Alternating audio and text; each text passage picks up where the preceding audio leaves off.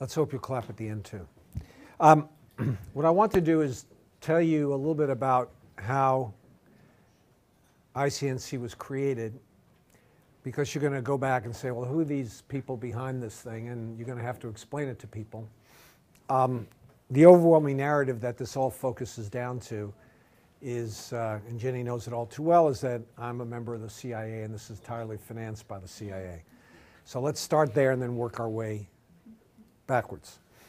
So here's some interesting bits of history, personal and otherwise. I met Jack Duvall in 1964. We were classmates at college, at Colgate University. It was a very beautiful college in upstate New York. As a matter of fact, he and I had a radio show once a week where we talked about local politics. You didn't know that, Mache, did you? Oh, you did know that. You did know that. I'd say, you know, we did a little study, and I'd say that our listening membership never exceeded 10 and probably averaged about 3 or 4. But we had a lot of fun. They were committed. They were committed. That's right. And then what happened is I went to graduate school, the Fletcher School, and I'm a child of the late 1960s, which was a very disruptive period of time in the United States. Martin Luther King was assassinated. Robert F. Kennedy was. The Vietnam War was drafting great numbers of young Americans, and there was protests everywhere. And I graduated, then went to the Fletcher School, and at that time I was very interested, like many people my age, in the question of why in important conflicts those with the militarily superior position didn't necessarily win. And so it made me look at issues that were not military in character: psychological, economic, sociological, strategic. And I took that interest over to a course I took with a man named Thomas Schelling at Harvard. Does anybody know who Thomas Schelling is? Yeah, well, the predictable people. Tom Schelling won the Nobel Prize for Economics in 2005. The reason why Erica raised her hand and I did is that he forwarded both of our books. And he devised the term mutually assured destruction as a way of helping the Soviets and Americans communicate about how to safely manage their nuclear stockpiles. And it sounds like a terrible thing, but at the same time, as a concept, but at the same time it created boundaries of activity that were respected by both sides, that, except, you know, for cases like the Cuban Missile Crisis, but even then, really prevented and reduced the likelihood of war. But he was a thinker about conflict. He wrote a book called Strategy, Coalition, and Conflict, that if you're people in my field is a Bible, and if you go and speak to professors that are my age or a little bit younger, like Stephen, they'll be sitting on, inevitably sitting on a bookshelf. So I came up to him and I told him about my interest in asymmetric warfare, why the winners are not those with the most military power. He said, well, that's sort of interesting. If you think that's interesting, why don't you study what happens when somebody wins even though they have no military power whatsoever, but still beats somebody with considerable military power? I said, that sounds good. He said, good, I want you to meet a man named Gene Sharp, who was at the Harvard Center at that time. And I met him, and then he became my thesis advisor. Gene, as you know, wrote the book called The Politics of Nonviolent Action. It was based on his thesis at Oxford, and one of the most important books here, From Dictatorship to Democracy, is one that we spend a lot of time distributing for him, and he's a great thinker on the subject, and I enjoyed my time with him very much. Now, when you really go back to the real origins of ICNC, I really have to attribute it to one thing, and I tried to explain this to Shask this morning, but I'll give you a try. It's what's called carbon paper. Now, do any of you know what carbon paper is? See, it's again an age-based thing. Since you can't just make copies with this stuff, what in my day, when I was doing my thesis, if you wanted to make a copy of a thesis, you had to take carbon paper and stick it behind and smash through the carbon paper to create an impression. Now, why was this significant? Because Gene Sharp wrote a 1,600-page book, and he insisted that I sort of equal him in length. And so I ended up writing the second longest dissertation at the Fletcher School, which was called Strategic Aspects of Nonviolent Resistance Movements. And I compared two cases: the Indian independence movement, which was a well thought through, well led campaign, and the Indian independence and the first Russian Revolution, which was very different. More of a ground up, unthought through movement that ended up being co-opted by the Bolsheviks and the Mensheviks in street brawls and with predictable results. And so this thesis that I wrote got to 1,100 pages. It was the second longest, it still is the second longest thesis written at the Fletcher School. You know, by way of interest, the first longest thesis was written by a man named Daniel Patrick Moynihan. Does anybody here know who he is? Yeah, okay. So what about carbon paper and ICNC? Well, the fact is that I used so much carbon paper and so much regular paper and spent so much time with my typist that I basically went bankrupt. And that wasn't good. I made one other mistake, is that when I did the dedication to the thesis, I dedicated the, this is like the Stockholm Syndrome, I dedicated the thesis to my typist, even though my wife had read the thing 3 times and offered tremendous. So, by the way, I could not rectify that mistake until 18 years later, and I'll explain why. So I was sort of broke. So I said, well, I better get a job. So I went to Wall Street and spent 15 years there during a very exciting time where we were literally breaking down a great number of conventions about how American business was financed. And a lot of the attitudes I developed then, you know, I take to this work now. But during that period of time, Gene was no longer able to stay at Harvard, and he basically was going to Southeastern Massachusetts University, right. And he was, you know, it was 110 miles twice a week to lecture, and it was killing him. And so I had made some money at that point, and so we created the Einstein Institution. And the Einstein Institution went on for 10 years, and it basically, and still does, focuses around the work of Gene Sharp.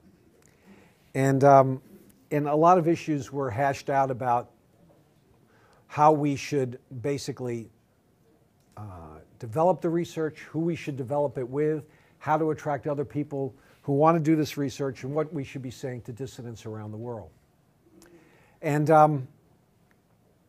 I finished my career in banking in 1990, and then did quite well financially. And then I went to the International Institute for Strategic Studies to turn my doctoral dissertation, which was 1,100 pages, into a book, which was 450 pages. So the point I want to make to you all also is that it took me 18 years to basically reduce the size of this study by a third.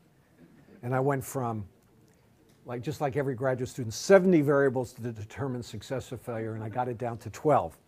18 years later from then, I'm now down to 3, which I'll share with you in a minute. And what happened was sort of discouraging at that point. So I wrote a book called Strategic Nonviolent Conflict, The Dynamics of People Power in the 20th Century. And I went from 2 cases to 6 cases, from 70 variables to 12. I had always, when I was in the middle of my banking career, always wanted to write this book. I wrote it, Prager agreed to publish it. We took a big risk and printed 5,000 copies, and I had to give 2,000 away to my best friends, so otherwise we wouldn't sell the 5,000 printing out. So it wasn't a heck of a lot of demand, and I would go back to my old friends who I gave the book to and say later, well, what'd you think of the book? And they'd say, gee, Pete, it's awfully abstract, or they would say it's sitting on my night table right below my John le Carré novel, which means never, ever speak to me about this subject again. In comes Jack many years later and says, you know, I want to introduce you. Jack was in public television. I want to introduce you to this man named Steve York. Steve York says to me, well, geez, Pete, I read your book. And I said, oh, my God, an endangered species. And he said, no, I can turn this into a documentary. I said, go away. And he started pounding on me for half a year. And I said, look, if you can do what I've tried to do in the book, to basically say, even though that these events happen at different times in different places, they're essentially the same story about, what did Shosky just talk about? Disruption with nonviolent discipline leads to defection. I'm in. So then we went to the U.S. Now, under the American system of public broadcasting, you have certain broadcasting key stations, like in Boston, New York, Washington, and L.A., and I think San Francisco. And to get into them, we needed a grant. So I went to the U.S. Institute of Peace, and they gave me a grant, but on the following terms. If we give you this money and you don't get on PBS, public broadcasting, we want the money back. So I said, okay. And we got on public broadcasting. We created A Force More Powerful. And A Force More Powerful told 6 stories, which you are well aware of, and that led to the creation of bringing down a dictator, then the Orange Revolution, and now we're finishing a movie on what happened in Egypt, and I'll talk a little bit about that. But again, the same thesis, and this is part of ICNC's work, is to basically illustrate it through the visual media that there's these incredibly important conflicts and that they can be understood by comparing one to another. So what happened then is dissidents would come to us and say, well, gee, I saw what happened in this movie, and I want to do the same thing, but you must understand my situation's completely different. Our guy is more repressive. We have ethnic conflicts. You know, everything that Erica would tell you about that is a condition-based activity, they would tell you about Moan and Groan over. And we would say, okay, I get it. Of course, your situation's unique, but let's see what we can learn from these other cases, which offered you hope, and see if we could reverse engineer some of the principles of those cases to your situation. And people from many, probably ultimately now 40 or 50 countries came to us. And we learned we had to perfect how to speak to them, but more importantly is we had to take the battle of ideas to other constituencies. And that meant academia, it meant the media, it meant the think tank communities, it meant policymakers. Because if you didn't have a holistic approach to how to convene these ideas in the general themes that we're talking about, you'd fail, because there'd always be somebody saying, well, it really isn't what Peter or his group, ICNC, says it is.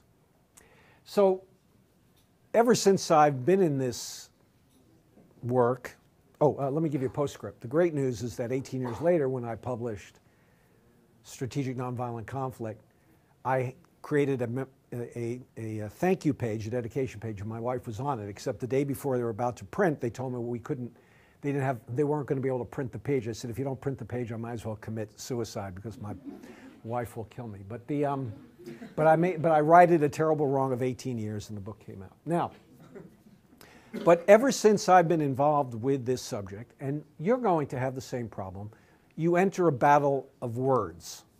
Now, you probably see this in your own experience, where you talk about a peach and then people have a mango in mind. It's just the mind shifts, they hear something and they say, oh, you mean the following. So let's talk about the oh, you means. So I say civil resistance is what people do when they're living under oppression. They have no military options, so they use strikes, boycotts, mass protests to create disruptions that ultimately lead to defections and delegitimize the authoritarian that makes their ability to be their governance so unacceptable. And the listener says, oh, you mean pacifism. And then my answer is, well, you can be a pacifist, but nonviolence, which is what a pacifist basically embraces, is not a strategy for eliminating the problem you have with your adversary. Or they say, oh, you mean conflict resolution. We say, no, this isn't about negotiation. It's not about preventing a conflict or resolving a conflict. It's about being in the middle of a conflict when you have issues that can't be resolved. And they say, oh, you mean protests? I said, no, that we're talking about something more profound than protests. In the case of Kusta, it's a consumer boycott. In the case of Poland, it's a solidarity movement.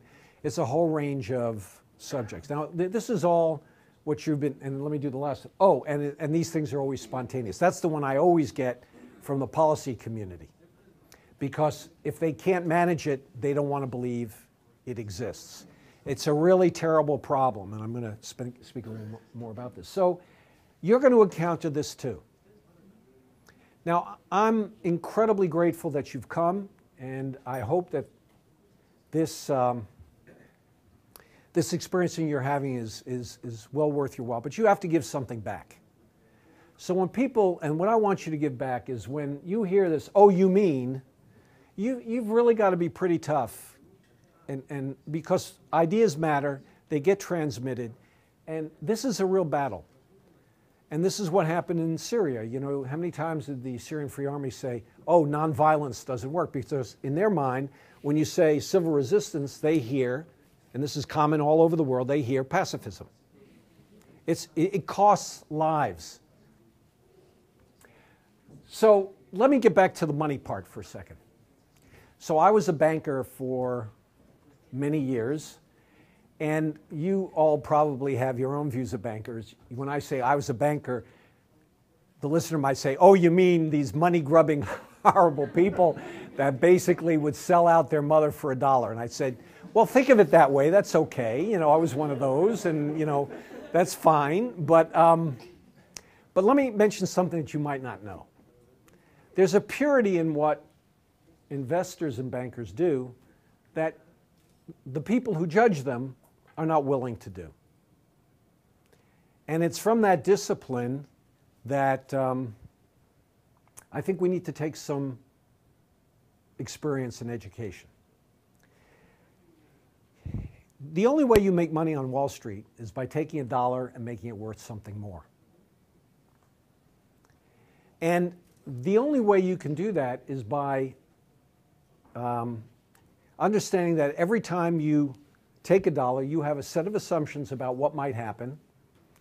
And some of the assumptions are good outcomes, less good, poor, and horrible outcomes.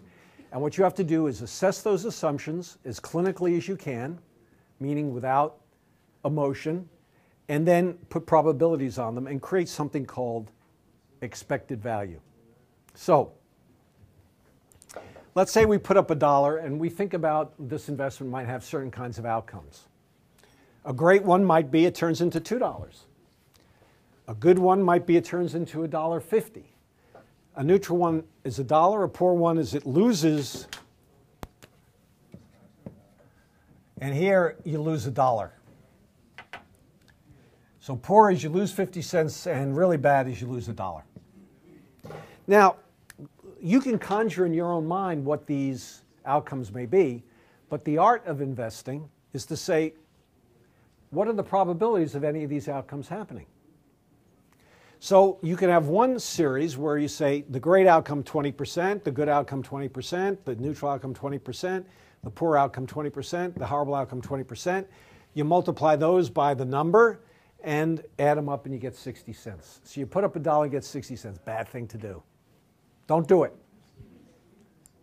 Or you could have another set of outcomes and the probabilities. One is a 50% probability of 2, 40% of 1.5, 0 of neutral, a 10% chance of a 50-cent loss, and no chance of losing all your money. You add them up and you get $1.75. That's worth doing. Now, why is that relevant to us? So let me show you why.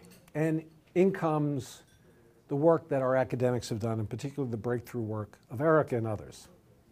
So what do we see here? We have, I'm sorry to basically plagiarize from you, but I'm making a point here. We learn a lot about expected value from this work. Major nonviolent campaigns have achieved a 53% success rate compared to 26%. The success rates, as we see, are skewed very much. Success is very much more likely versus violent and nonviolent campaigns. A partial success skewed again towards nonviolent campaigns, and failures skewed horribly the other way. Okay? Then what else we learn, which is sort of cool, is that, as Erica said, that as we go further and further and closer in time from 1900 to today, those ratios are skewed even more and more in the favor of a civil resistance movement. I did a study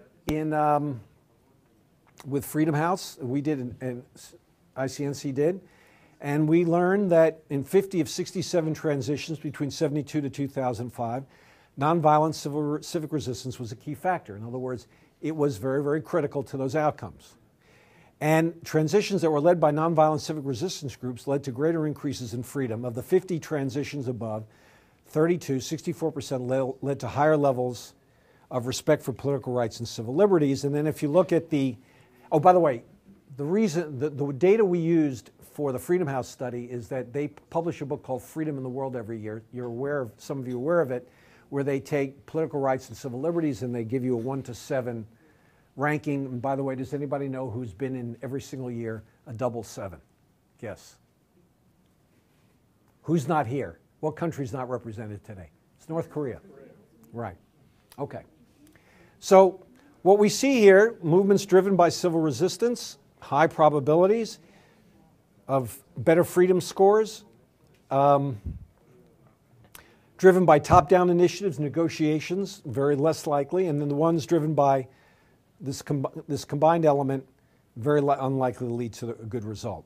Partly free, dominated by transitions from top-down negotiations, and not free, dominated by these combined efforts. So we have another set of probabilities that indicates an ability to talk about expected value. And then this is the one that I think is the most interesting of them all. I don't know, did you show this one, Erica? This one basically says that even given the extreme outperformance at the moment the campaign is on of successful versus non-successful campaigns, even a failed campaign 5 years later has an extraordinary chance of being successful versus a virtually nil chance of a violent campaign. Now, the reason for that is pretty obvious. You've already learned it, is because participation creates its great knock-on effects over time. So we sit here and say to ourselves, we can make a choice at any particular point in time. We could be Syrians in 2011. We could be, and we say, well, okay, every one of these conflicts, the 323, these people thought, we should expect these people thought that it was a unique circumstance, unique to them, and it probably was. And those who chose a violent insurrection had a 26% chance of success. Think about great, good, neutral, poor, and horrible. And the success, and by the way, the other piece of data that's here is that the civil resistance movements have a 10 times greater chance when they succeed of being democracies than violent insurrections. So the chances of having a great success is defined by a democratic result with a violent insurrection is hit in two ways. First, only a 26% chance of success. Still, when they succeed, unlikely to be democratic. And when they fail, which is 74% of the chance, you're in a terribly hellish position. Versus another choice, which has a 53% chance of success. And that success is likely to be great because it's highly likely to lead to a democratic result, particularly if there's high levels of participation. And if things don't work out so good, what you see here is your failed campaign can even end up in a success if you could have the staying power. We also learned from America that these movements last 2.5 years. So I had this talk with Dahlia, I sort of previewed it. And what I'm going to say now that is very important is that there's a difference between people being in the morally right position and people making a decision with poor expected value. The nicest people make bad decisions about expected value, and sometimes the worst people make good decisions. They're separate issues. But if you really look at the probability set in 2011, and when we were approached by the opposition at the end of 2011, who now were being essentially tossed aside by the Free Syrian Army, and said, well, what can we do to basically stay relevant in this campaign? Because they basically threw us aside and said, oh, you guys are essentially pacifists, nonviolence doesn't work. You know, and somebody had to be able to confront both sides and say, well, let's do an expected value analysis. How can you not do that? How can you not do that? How can you not compare the likely outcomes, the probabilities of those outcomes, the values associated with the outcomes, and add it up and say one is better than the other? That was never done. The business of what we do here, if there's any bit of business that's worthwhile, is to ask you to submit to those disciplines and at least try to inject them in the conflicts you're involved with, because it will save lives. So now let me show you, make a point. One of the great political scientists of our time is Sam Huntington, and in 1984 he said, democratic regimes that last have seldom, if ever, been instituted by mass popular action. The work that we've done since then has basically proved him to be completely wrong. So we've had a tremendous movement in thought about this subject, and we need to capitalize on it. We also know, which is what I think Eric was mentioning with respect to the Marchand study that was done with Freedom House, is that all these prior conditions that basically seem to people to shroud or contain the probabilities of success really are not there. So we get back to the expected value, we can think differently about the probabilities of certain outcomes. And these, based on this, what you see here, we can assume that the arguments that argue for poorer results of a nonviolent resistance movement are based on conditions. But if conditions are less important, you're more likely to basically place higher probabilities on the result of a civilian resistance movement, especially if you can orient people to understand that these movements on average take 2.5 years. I can't tell you how many times I've heard comments like from foreign policy people, well, civil resistance takes too long. Well, I was in the middle of a Council on Foreign Relations task force in 2004 about how to create a better negotiating environment for a nuclear problem. And now we're into 2013, 9 years later, and they're still talking about the same negotiating strategies. When we talked about civil resistance, their comment was, well, we don't want to study that because that's regime change. Well, they've been 9 years gnawing on the same bone when a civil resistance movement, on balance, takes less than almost a quarter of the time. So, getting back to my mentor, Tom Schelling, if conditions don't matter to outcomes, they're not dispositive, and as we've told you, that really it's skills that are the critical thing. We can then assess our probabilities by virtue of understanding how skillful we are. You can't just say skills are more important than conditions without defining what is skillful. You can't say, you know, my son is a wrestler. He was an internationally ranked wrestler, and you can't say you're a great wrestler because you have lots of muscles and you've read lots of books. It's the interactive element and the things you think about in the middle of the contest that are great, and it's all about basically honing skills. So, for example, I don't know if I had a chance to mention it yesterday, I talked about this chess master who basically spent years and years and years doing computer chess to basically figure out all the ways he could lose. This is why we like the game. But the point is that if it's not conditions, it must be something else. And I just want to read to you what Tom Schelling wrote in 1964 in an edited book called Civilian Resistance and National Defense. And this is really what's motivated me all these years. So the tyrant and his subjects are in somewhat symmetrical positions. They can deny him most of what he wants. They can, that is, if they have the disciplined organization to refuse collaboration. And he can deny them just about everything they want. He can deny it by using the force at his command.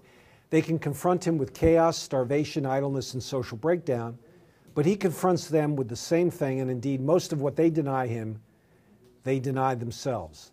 And here's the key point. It is a bargaining situation in which either side, if adequately disciplined and organized, can deny most of what the other wants, and it remains to see who wins. So with every unit of activity, you create costs with your opponent and costs with yourselves. It's the distribution of those costs that determine who wins and who loses. The distribution of costs in a military campaign or in a civil resistance campaign is based on skills. And that's why I want to talk a little bit more in a more granular way of what skills are. So if you're going to talk about skills, you have to be able to say, well, what is and speak about them in a way that has credibility. You have to start talking about, well, what does it mean to have a skillful violent insurrection? And what does it mean to have a skillful civilian-based resistance? So let's look at the common view of the battlefield. We have a leadership that we have here in black that can't be, that is not going to defect. They're there to the bitter end. It's like Kim Jong-un, or in Korea, that family, they're not. Then you have elites, and you have pillars of support that we've mentioned before in the general population. Now, the theory of a violent insurrection is that you get guerrilla forces between the population and these pillars, highly athletic young men, well-armed, and their job is to keep shooting until they kill as many people in these pillars and the elites until they make it to the top of the leadership board. At some point, they assume that the equation, since they usually start from a militarily inferior position, they assume that some of their military on the other side will defect, and that equation will right itself. And that's not likely to happen. So here's their risk. Their risk is that the military then the elites and the pillars look to the military to basically protect them against the guerrillas' threat to their lives, and they sort of circle the wagon, and the military stops the guerrilla forces. There's no shifting of loyalties amongst the military, and the imbalance remains, and the military basically counterattacks, kills the guerrilla forces, and creates obviously great collateral damage in the population. The fact that this shift in military power doesn't occur, or is unlikely to occur, is the reason why you have a 26% success rate. Now let's look at civil resistance, the theory.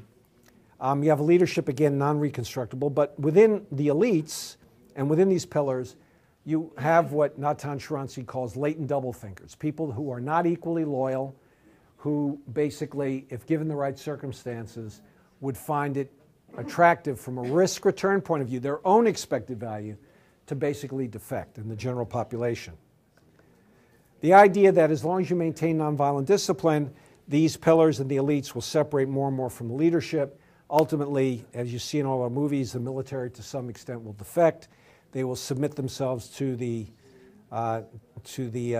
citizens, and the leadership will recognize, like was the case with Milosevic, that he has no capacity to move the military, and usually what happens is that the authoritarian leaves. Okay, now let me get to, so the question is, you wake up every day and you have to ask yourself, well, how do I organize my decision making? How do I organize my thinking about the conflict I'm in? And here, I want to offer a little different kind of formulation than you've heard before that basically takes off on the way military people think about how to organize and construct a conflict. And so they think about what they do in terms of choices. And so the grand strategic choice is, what is the goals of the conflict? Who's the leadership? And for a civil resistor, the key element of decision making is to create unity around goals and leaders.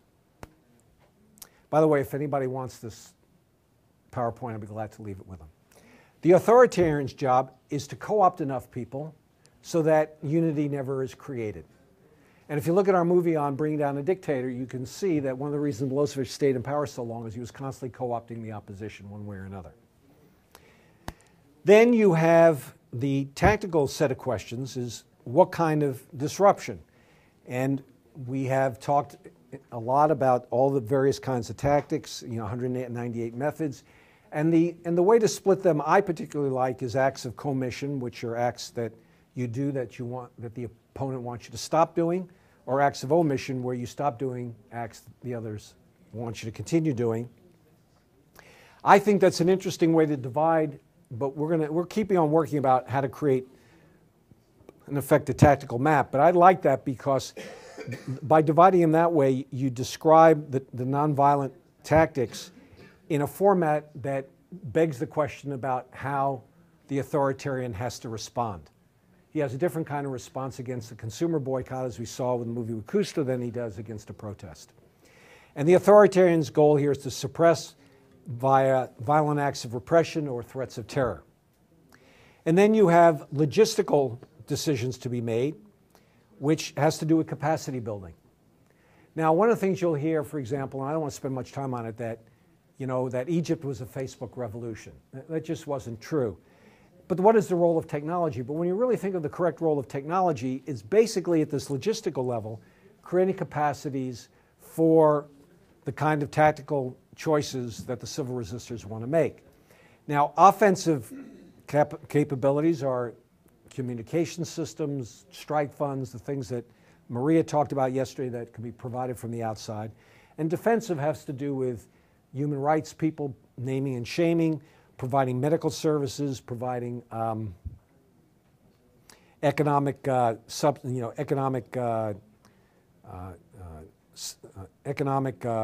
counters to the loss of jobs and whatever may happen, like strike funds, as I said before. The authoritarian's response is capacity destruction, shutdowns, and using technology, which you use to, the same technology you use to communicate with people can be used, as you well know, for tracking and other purposes. Now, all of that is united into this concept of planning, to basically work up and down this ladder of choices, to think through exactly what is the optimal choice at any particular time. The authoritarian's job is to basically react to each one of those strategic initiatives, and that's where the contest is really at its force. So you come with these choices, and how do you evaluate a good choice versus a bad choice? So let's spend a second talking about that. Now what I'm going to do is something that's very graphic. I don't want to make more of it than it is, but it's a useful way of thinking about what I'm describing now. So if you look at the upper right-hand quadrant, you have a civil resistance strategy, and you have the authoritarian on the lower left counter strategy. The civilian resistance basically has tactics for disruption, and basically the result is hopefully defection. In the lower quadrant, you have tactics for repression, and the hope by the authoritarian is levels of obedience. So the best choice, every choice you make, you want in the upper right-hand quadrant, what you want that choice to have is the least amount of disruption for the most amount of defection. Does that make sense? The least amount, that's what Tom Schelling said, 54. The least amount, he said, the least amount of disruption for the most amount of defection. Disruption for the movement. Yeah, well, in the society, remember, because what Tom Schelling says, when you disrupt the society, you disrupt yourself. There's a cost to you in the disruption as well. You get a strike costs everybody money, right? Okay. So part of this is in the design of how you design it. For example, Kusta, you had alternate sources of supply before you went out on a boycott. So part of it is in the design, but you have to be able to plan and say, what tactics do I, every time I take a step, there's going to be an equation between disruption and defection. Now on the other side, you have to be able to say, well, what is going to be the authoritarian's response? Well, what you want the authoritarian's response to be, the maximum amount of repression for the least amount of obedience. You want the effect of repression to go down and down and down in terms of creating obedience for the opposition. Now let's look at the authoritarian strategy. The authoritarian wants a civil resistor to basically create the maximum amount of disruption for the least amount of defection, because that makes it harder and harder to continue a nonviolent resistance movement. And the authoritarian wants minimal amounts of repression to have maximum amounts of obedience. And as we talked about, and I was talking to Erica the other day, is that at some point, when the repression gets so great, you get a reverse effect, which is what I call backfire, where the repression actually, increments of repression actually leads to more defections. It could be outrage or whatever spawns that. There's literature on that subject. So if you think of each one of these decisions you make, and each one of the decisions the authoritarian makes. Yeah, can I just posit this alternative? I mean, I think there's also situations where the regime profits from maximizing repression, right? So, I mean, it's... Right. And so this would, I mean, and then to say that the ideal situation for the regime is minimum repression, maximum obedience, but in a situation where they're also profiting, benefiting from the repression, then you'd also have, I mean, an alternate. Remember, this is not amounts, this is ratio.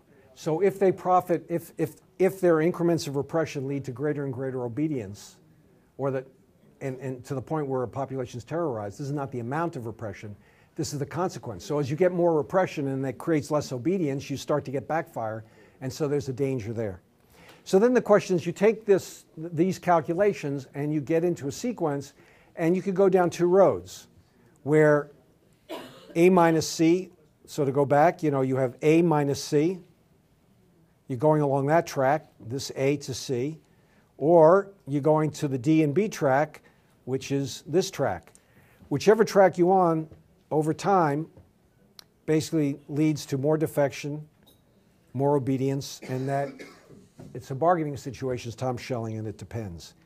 But at the end of the day, you want the disruption to beat the repression rather than the repression to beat the disruption.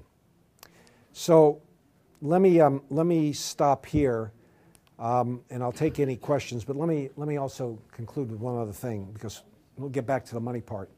When you leave here, people are going to say, well, how is this financed?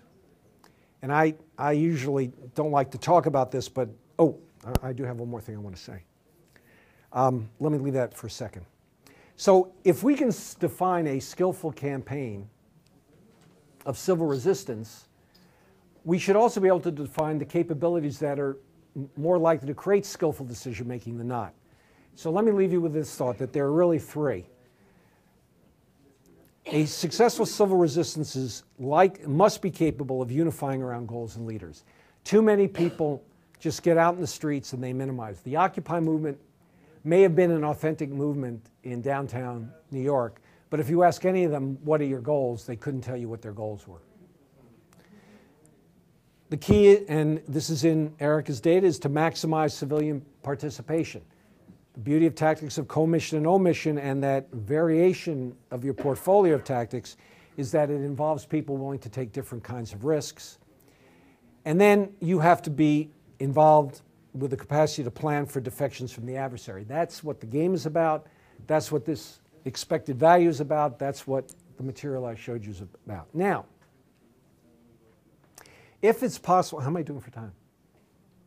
12 minutes, I think. Okay, I'll be done in a few minutes. So if these capabilities are there, what can the outside do? And I look at it a little bit like, what is the kind of intervention that makes sense from the outside? I look at it a little bit like the game of golf. A caddy doesn't swing the golf club, but a caddy can tell you how far away the hole is, what the windage is, what kind of grip to take. It can work with your swing, it can comment on your swing, but ultimately, the golfer, which in this case is the indigenous movement, has to make the swing. So here's the things that, so what we're exploring right now, and we did this last week in Poland, is there a doctrine that we can formalize about the rights of outsiders, or the responsibility of outsiders to protect, to assist in campaigns of civil resistance? And so what would the assistance include if we see what the capability needs are? The first is leadership training, which is a bit what we're doing here. Things that inhibit repression, these are all the things that Maria mentioned, provisioning of resources, and coordinating defections. And then the doctrine, if it's to be successful, has to address who to assist, when to assist. In other words, would you assist a group that's basically not committed to nonviolent discipline? I don't think so. When to assist? My attitude is anytime you ask assistance by people who basically are committed to a campaign of civil resistance. What kind of assistance? Well, it's capability development, which we saw in this 1, 2, 3, 4 above. And then how do we deal with issues of sovereignty? Because what always comes back is, oh, you guys are just outside regime changers. And the doctrine that's being floated back that basically right now has better currency is not R2A, but NR2A, no right to assist. And that doctrine is prevailing in the world today, and it is led to what happened in Egypt, and it's got to be countered. It's not acceptable, in my opinion, for the world to take a passive view about that. Okay, so this is the thing. So let me make one more comment. So when you go away, You want to know who finances ICNC. And it's pretty simple. My family has financed every dime of ICNC, and the reason for that is that if we took $1 from any government, any labor union, any philanthropy, any corporation, somebody would make the effort to say that dollar really came from the CIA. Now, the beauty of a family financing this, even though I don't like to disclose what our family invests in philanthropically, is that you have to make a report to the IRS about ICNC and its sources. So you could go look up on the IRS and say all this money came from this family. And it's had a tremendous salutary effect in shutting up people who are, I would say, the useful idiots to those who want to propose an NR2A program, want to say, oh, they're really from the CIA. I've gotten that for years, and so this is a counterattack to that. I'll now stop and answer any questions you'd like.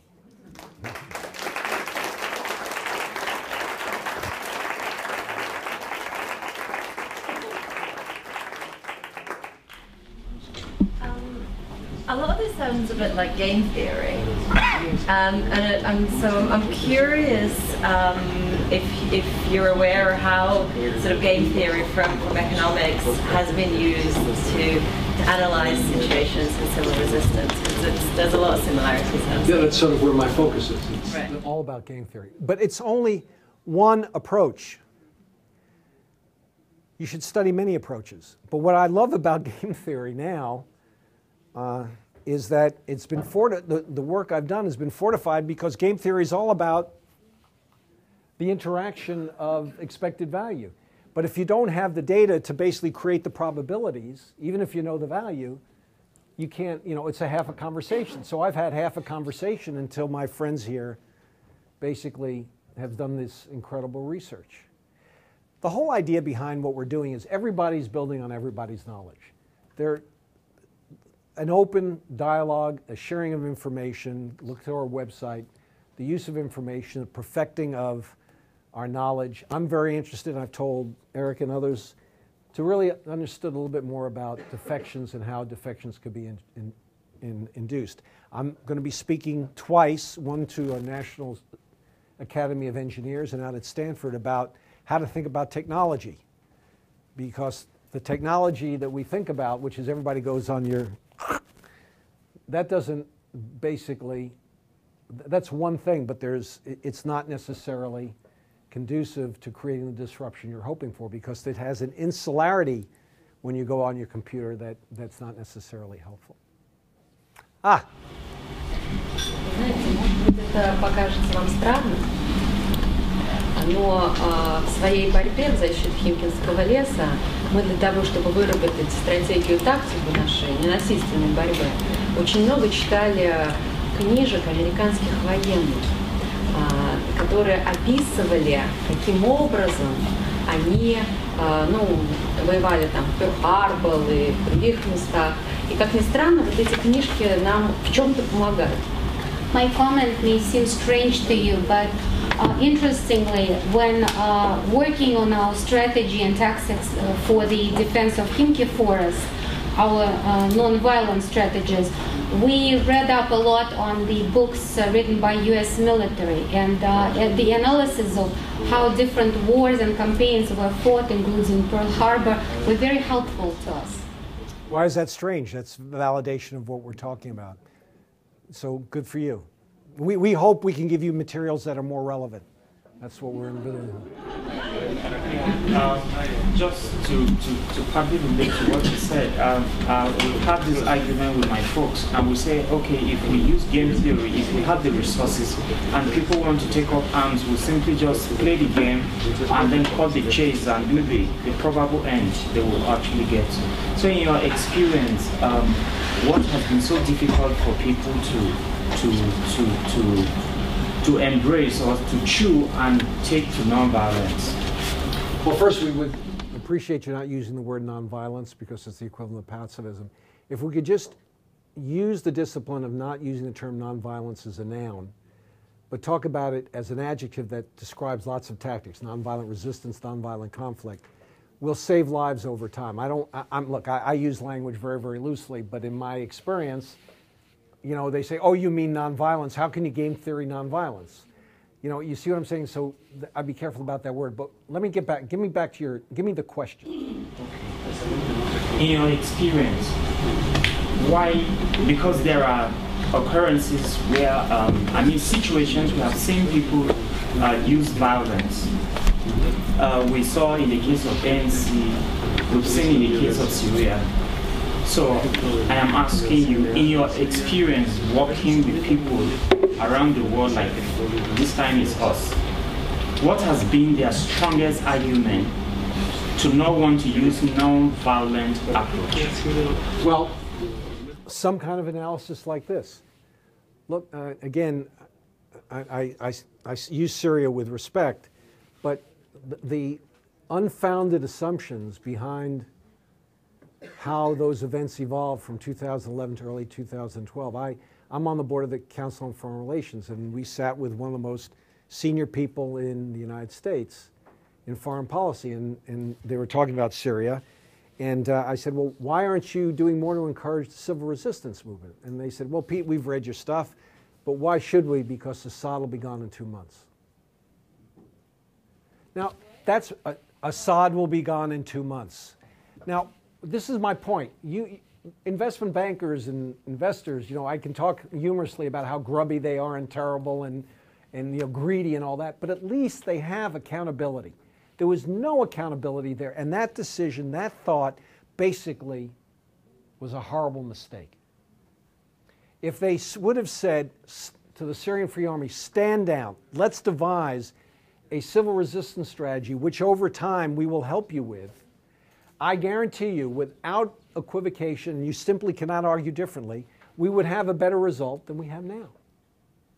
So you've got to demand, if you're going to use violence, you've got to give me an expected value. That's the one thing you can demand from people. It's immoral to use violence without going through that exercise. And that's what I think you can argue. What are you going to get from this? What are the probabilities of the outcomes? Define the outcomes. What do you think your opponent's going to do in response? What kills me is that the Americans are now thinking about arming the opposition as though, because their end game is Assad to fall. Now, if they've learned anything in Iraq, do you think the Alawite Syrians are going to stand up and submit? You tell me. It's going to go on forever, won't it? Or, I don't know. Yeah, it will go. It's horrible. So, Hardy. Just a quick comment, Les. In addition to everything Peter's saying, which I completely agree with, other aspects of making the argument, if indeed you're having an argument with someone about violence and nonviolence, include obviously picking the right term to refer to civil resistance. For example, I have a friend who did a workshop with former Burmese guerrillas. And in the jungle, when he said, I'm going to give you a workshop on nonviolent action, they said, we're not interested. A few days later, he came back and said, I'd like to give you a workshop on political defiance. And they said, well, listen. And he gave the same workshop. So defining your terms, it's true. This is a true story. You have to find the term to resonate with your audience. You need the data. You also, oftentimes, need to find historical examples. And one of the things that we find when we look is that there are historical examples in virtually every country and culture around the world, many of which have been buried or not discovered or not told, that need to be retold that says, see, this is our culture that does this. This is not some construct from the outside. So you mix the terminology, the data, the empirical results, the cases from one's own country, and you create a very powerful argument. Let me take Dahlia, then Dan. Is Jenny still here, by the way? Is she left? What's that? She stepped out. Okay. Because the same thing will happen to Jenny. The Americans pick winners and losers. They thought the opposition was Tsvangirai. They didn't like him, and so now they think it's a failed deal. And they create their own illusions and swim in them.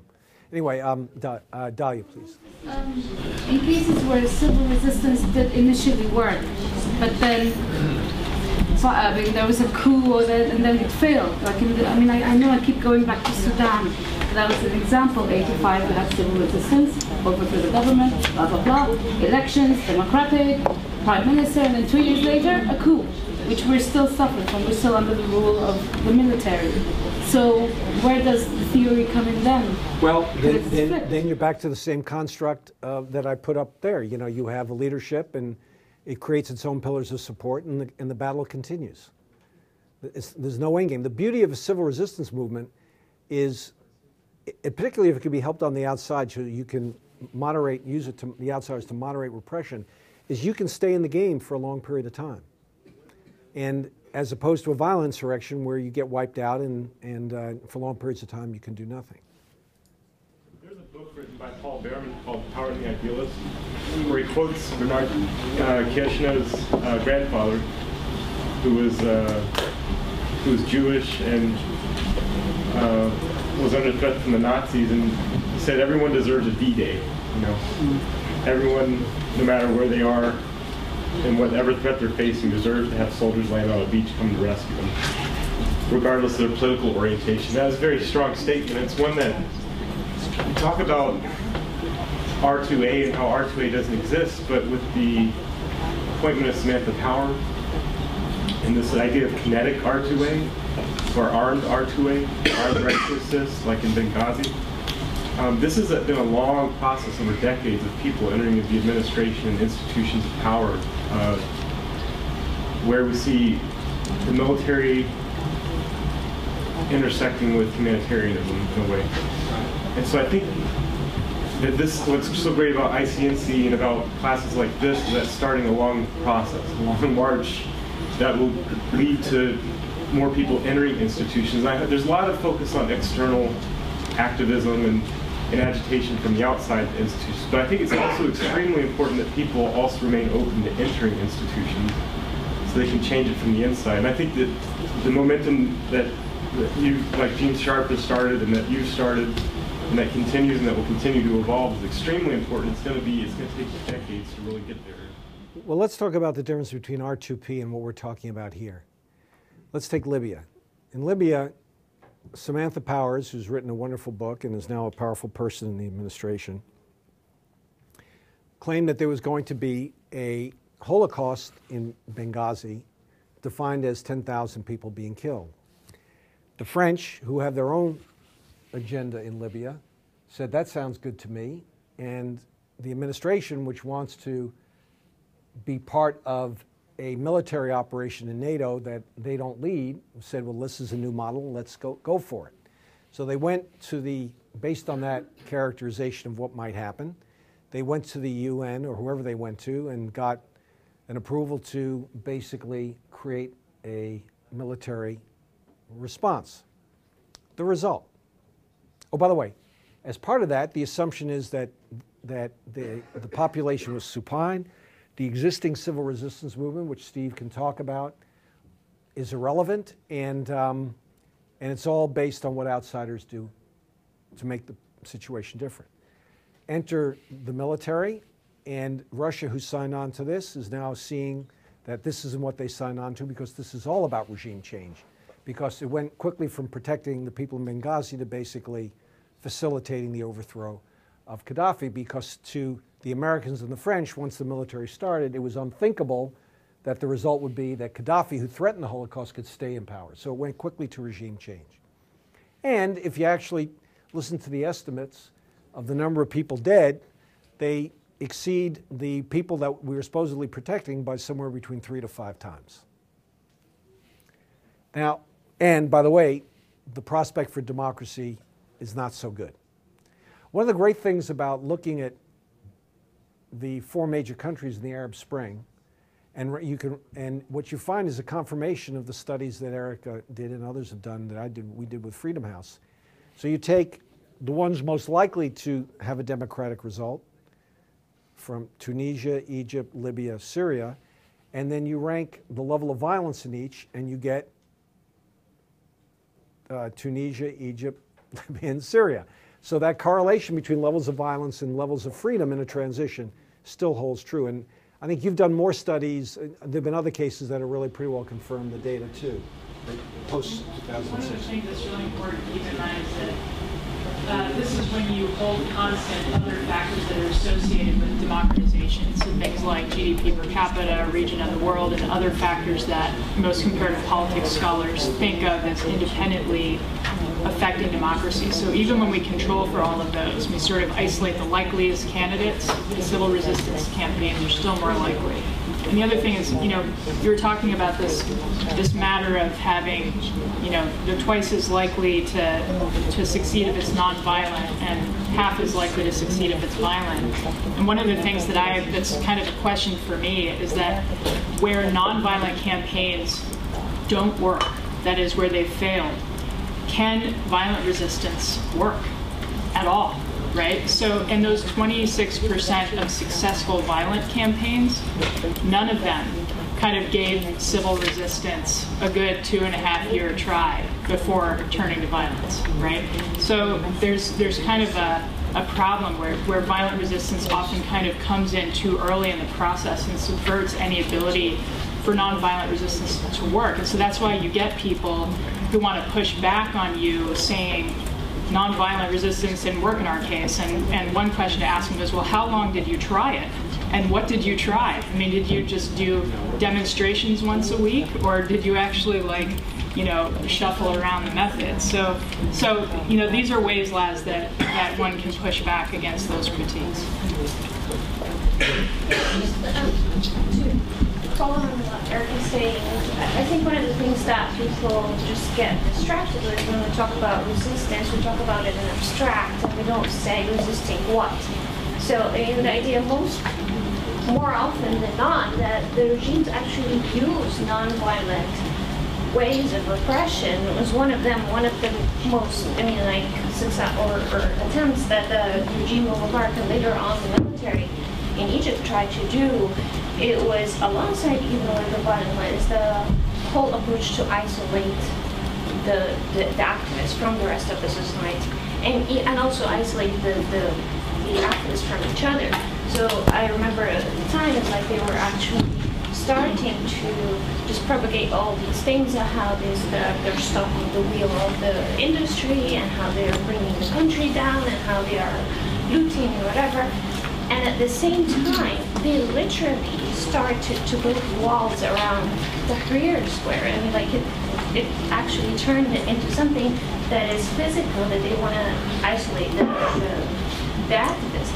And this is where tactics that are nonviolent or resistance that is like more creative and strategic works best in combating that. It's the idea of communication and conveying the message. Having a campaign in Egypt that is called Kazibun, or liars, where people started propagating a very amateur video of the atrocities of the military and the regime against the protests. And they would just take a small projector and go around the villages in Egypt and show that. That is a way of resistance. It's like resisting what? Resisting the lies, resisting the way of the approach to isolate the people. And at the same time, again, I mean, I remember at one point we were in Tahrir Square, and what they did is like intensively bomb us with tear gas, disperse us, switch off all the lights, that every one of us on the row thought that everyone's gone. But the amazing thing is that we started tweeting to each other, we're still here, and it was just saying this, like there is a point where we all can gather.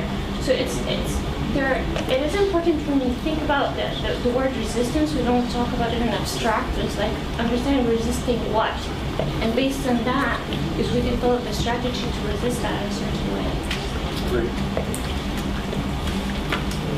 Yeah, now we all talked that often there is this pretty trendy notion of the horizontal protest, the protest with no reason, but with no, and also the protest which is like the protest to protest, like indignados, and the whole idea of Stephen Heston to time of outrage, which got pretty popular in Occupy movement.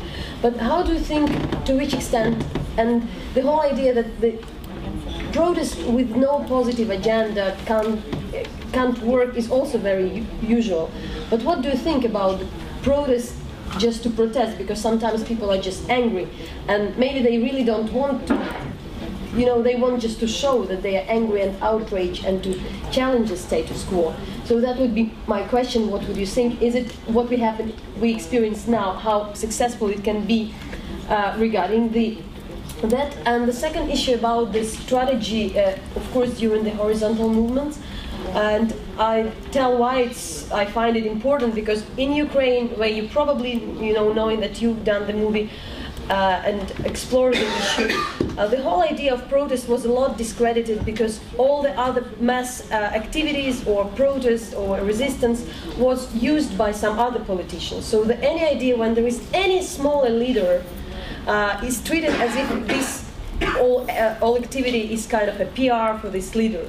So idea when there is, so everybody tries to step up really, and in any kind, when there is any structure is trying to be built, everybody wants to step away and really not to kind of be used and not to be accused to becoming as if they are self-promoting. So how do you think it's possible really to build a strategy, and generally what you reflect on that? Well, again, we're always talking about probabilities, but a strategy to go to the street because you're angry, to let off steam, recognizing you probably have a finite amount of steam, that's probably a not good use of your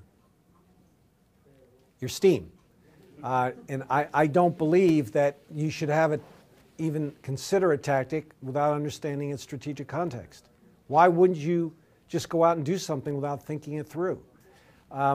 With respect to when you tell me, well, a protest is not working. Now, this is one of the dangers of, oh, you mean protest. So then somebody says, but the protest doesn't work, therefore civil resistance doesn't work. That's how these words really metastasize or turn into something that creates in people's minds something not useful. So you're telling me a protest today doesn't work so well. Well, what about a strike? What about a boycott? What about a dozen other things?